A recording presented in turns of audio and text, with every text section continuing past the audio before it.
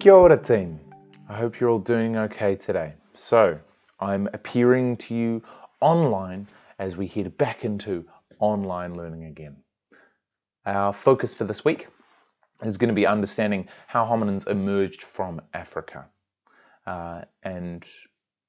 This little meme, I hope that speaks to you a little bit, but I hope also that the reason why you'd be giving that particular face is because we've done AS 91602.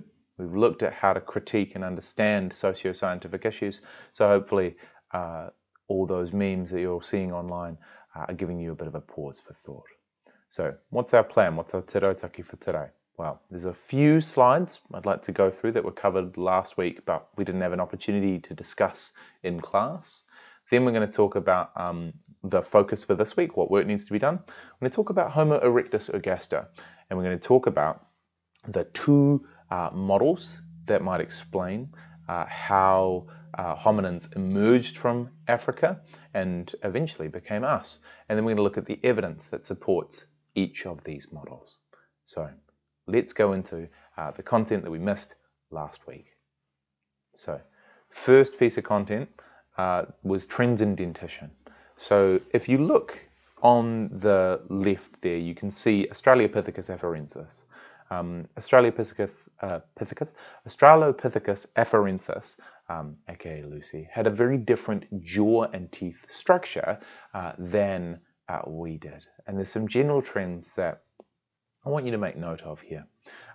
There was a reduction in jaw size over time, and there was a change in the dental profile from being a V shape to a U shape, as well as if you look at the canines there in particular, you can see that those canines on Australopithecus afarensis are a whole lot spikier than the ones that we've got today.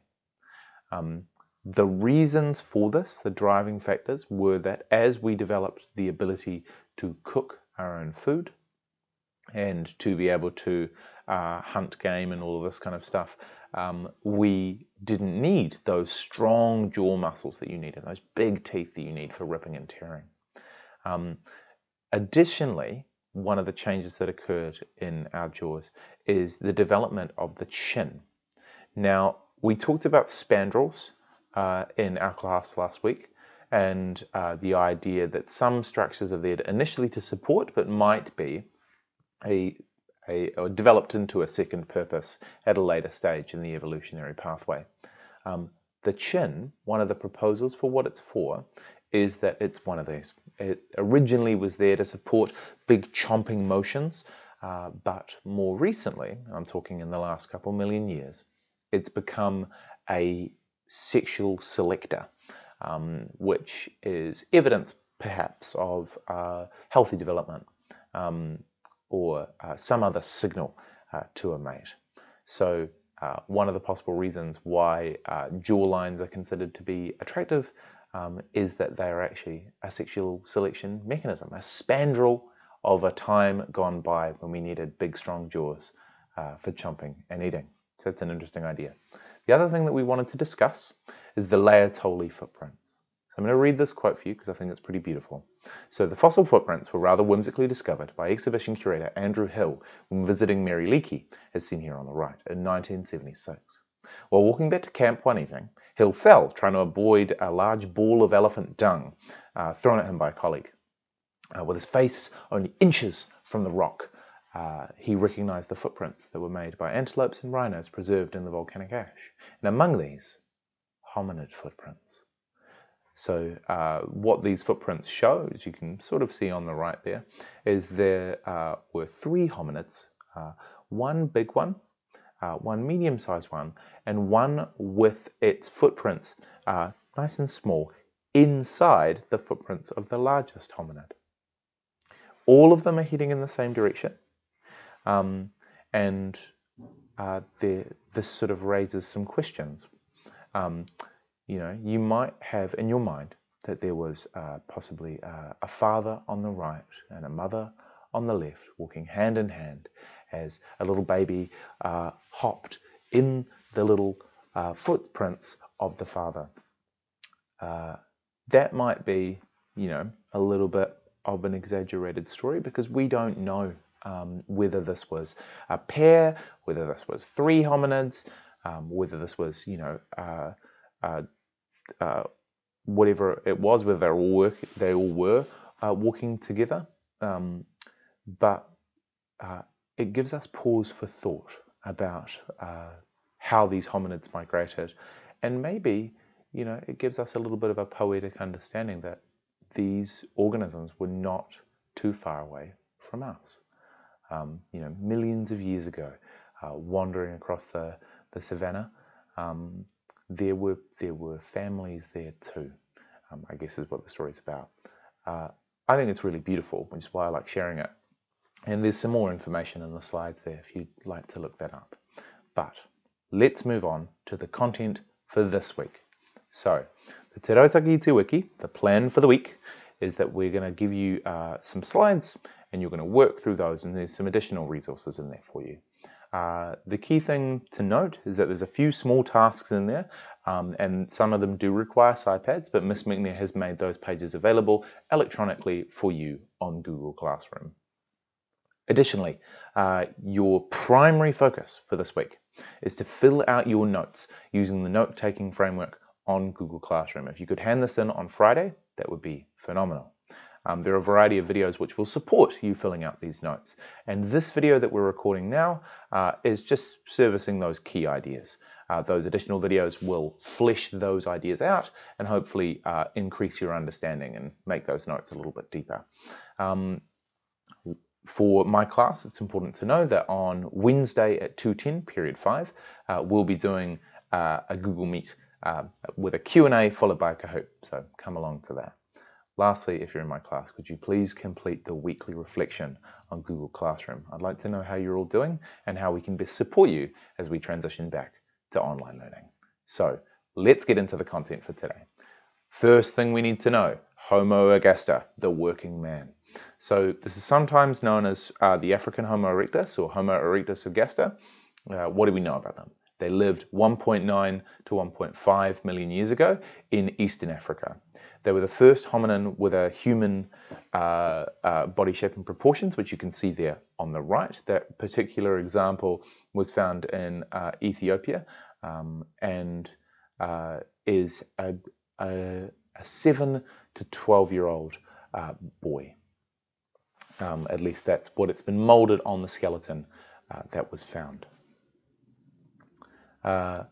We believe that they are the first hominins to have left the African continent along with Homo erectus, and they were also built for this long distance travel and had a bunch of features which supported this. We also have found them alongside particular tools from the Acheulean era, which we will talk to you about at a later stage. But what these were somewhat sophisticated tools which allowed for cutting and cleaving. They were hand axes, quite useful tools for adapting to new environments. There's also some evidence that they were able to use and control fire, which might have assisted in them being able to gain more nutrients from their food by cooking, but we'll come to that at a later stage. Additionally, Homo erectus, so the current best information that we have, is that Homo erectus is now believed to be a side branch in our family tree, whereas Homo ergaster is now viewed as a direct ancestor of our Homo sapiens.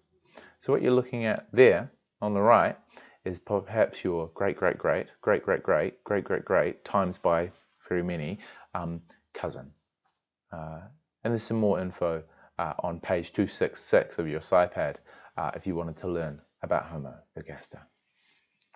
Okay, some key ideas about leaving Africa and some key questions that we need to be considering. So, the first dispersal from Africa occurred somewhere around 2 million years ago, about 1.8 million years ago. And Homo ergaster was the one to do it. They left Africa, spread into Europe, spread into Asia, and along the course of their journey, they would have interacted with a variety of different environments at that particular point in time. There are some questions. What made this the species to leave Africa? Why didn't the species before them leave? Well, first things first, we talked about those older hominin species having a bit of trouble with walking because they were transitioning from that brachiation. They had different developments in their pelvis and in those angles that we've been talking about there, which might not have supported gaits for long distance. Homo ergaster, on the other hand, had a body well suited to traveling long distances. Additionally to that, they had a high degree of intelligence, which allowed them to adapt to new environments. And we can see that by the size of their craniums relative to the rest of their bodies. They had tools, those Acheulean tools, which would have assisted in them adapting those new environments to suit their needs. And lastly, we think that they used fire, which might have meant that their diet included more meat or more cooked meat, which would have greatly fueled their brains, allowing them to think about harder. So that leaves us with a question. If Homo ergaster established over Asia and Europe, how would this dispersal produce a different hominid species? And there's some ideas that might immediately spring to mind, but hopefully you're remembering that concept from level 2. If you have reproductive isolation, you're unable to interbreed because you're separate, then over time you have the development of changes which results in differences in the populations which can be so stark that you're unable to interbreed. It's thought that Homo ergaster is the ancestor of Homo neanderthalensis, as well as possibly Homo denisovians and a few of those others that you might have encountered as we've been doing this research on this topic. Additional points you need to know. So approximately 125 to 60,000 years ago, there was a second immigration from Africa, this time by the species Homo sapiens. Now, this species would have gradually replaced the other hominid species in Asia and Europe, as we saw these dying out at about that particular point in time. And this dispersal into Eurasia occurred at the same time as some particular points in our geological history. So the previous ice age started about 100,000 years ago. This would have allowed the formation of a whole bunch of land bridges, which would have allowed those Homo sapiens, those early Homo sapiens, to more easily travel, particularly up the top, up in the north there, across and down into the Americas. So, key points from those last two slides. Two big waves, one by Homo ergaster 1.8 million years ago, and one by Homo sapiens about 100,000 years ago. And you should be aware that there are several reasons that this was possible at each of these waves, and you should be able to discuss those ideas. There are two theories about how modern humans were formed relating to these two waves. So, first idea, multi-regional model. So the idea was that Homo erectus left Africa about 2 million years ago, 1.8 million years ago, spread into Europe and Asia. Homo sapiens then evolved simultaneously in these archaic populations, and there was regular gene flow between these somewhat separate populations, and that prevented full speciation because there was no reproductive isolation.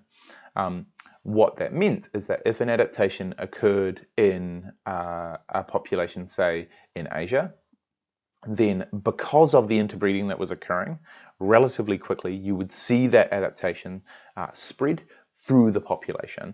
And so you would expect to see that occurring at the same time in the fossil record. So in this particular model, all modern Homo sapiens are descended from Homo erectus, who left Africa 2 million years ago. And there is a single Homo sapiens species rather than multiple species of hominid. You can see that represented in these diagrams here. So here we have our most recent common ancestor, and then we have some splitting of the populations as they moved out of Africa back with Homo erectus. And then over time there was interbreeding between these populations, and then that resulted in modern populations prior to globalization. If this theory is correct, if the multi-regional hypothesis is the correct one, then we should see that those transitional forms appeared in all regions at about the same point in time.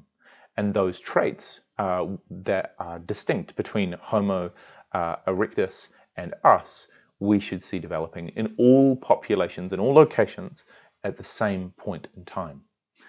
We should also see a high degree of genetic diversity in modern humans, because that would indicate that our species is old. We would also see no difference between the amount of genetic variation in African populations compared to populations in Asia or Europe or elsewhere. You would expect that all those populations would have about the same amount of genetic diversity, were this hypothesis true. The other model, the out of Africa model, suggests that modern Homo sapiens evolved in Africa and then expanded out. There was no wandering interbreeding between that Homo erectus population, or at least that wasn't the primary driver. The idea is that some Homo sapiens left Africa about 100,000 years ago, and they migrated and then replaced those earlier migrants. So you saw the archaic Homo erectus populations die off, the Homo neanderthalensis populations die off, the Homo denisovans populations die off, and those were replaced by Homo sapiens. If this is true, then what we should see in the fossil record is that the transitional forms between Homo sapiens and Homo erectus should only be found in Africa. Additionally, we should see that the traits that make us who we are, those differences between Homo erectus and us, should appear in Africa first, and then at a later stage, they should appear across the remainder of the world. And in fact, if you could track it in the geological record and see progression from Africa elsewhere, that would be a really strong indication of that. Additionally, we should see low genetic diversity within the entire human population because our species originated in Africa only, and only maybe 100,000 years ago. And additionally, populations in Africa would show the greatest genetic diversity in populations that were founded later for the reasons that we discussed in level 2, talking about founder effect, we're talking about genetic bottleneck, we're talking about all these sorts of things. Those other populations would show significantly less genetic variation than populations in Africa. A note here that within the fossil record, you'd probably see Homo sapiens and those archaic populations coexisting at certain points in time, as replacement wouldn't have been absolutely instantaneous. But what you'd expect is that after that, you would see the Homo sapiens being present. So hopefully that makes sense. So we have some evidence, and then we have to look at that evidence and consider which of these models is most likely to be correct. So the first piece of evidence is mitochondrial DNA. You may know that mitochondria have their own DNA. We use the little symbol MT in front of DNA to distinguish this. And it's found, there's lots of it in the egg, but almost very little in sperm, and it's mostly found in the tail of sperm. So it is very rare for paternal mitochondrial DNA to be passed on, but your mitochondrial DNA will primarily come from your maternal line. The only source of variation is mutations. There's no recombination event going on because you haven't got that introduction of a second set of DNA.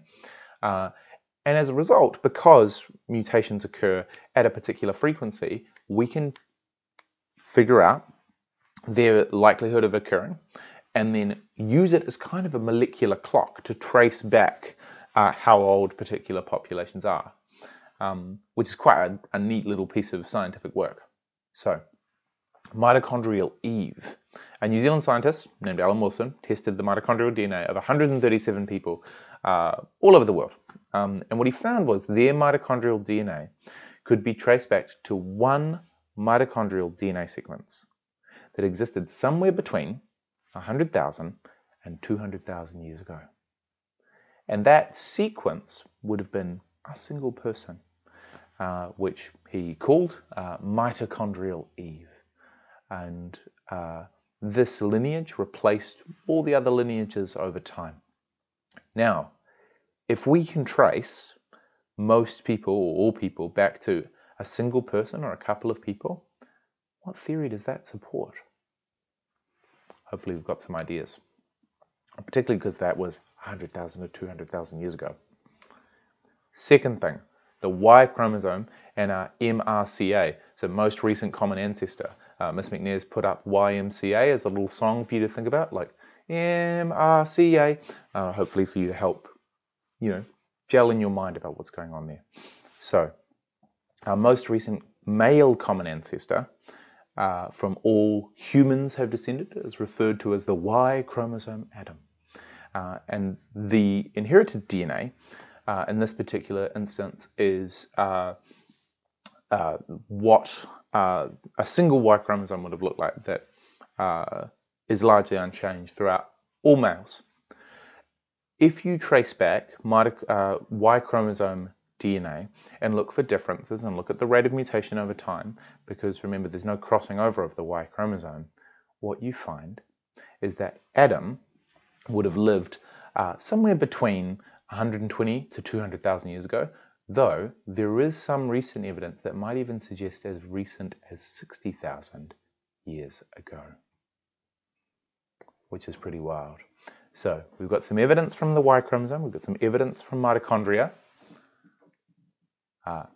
Now, we've also got some evidence in the form of some advanced DNA techniques, which is important for us to discuss. So, some of our fossil humans are well preserved enough for us to be able to sequence the entire genome of these organisms. So, Neanderthalensis was completed in 2010 through this particular method. What we found is that the sequence of DNA in people in Europe and Asia, so the Eurasian genome, is about 1 to 4% Neanderthalensis DNA. What that indicates is that those people were interbreeding, at least to some extent, with Neanderthalensis back in the day.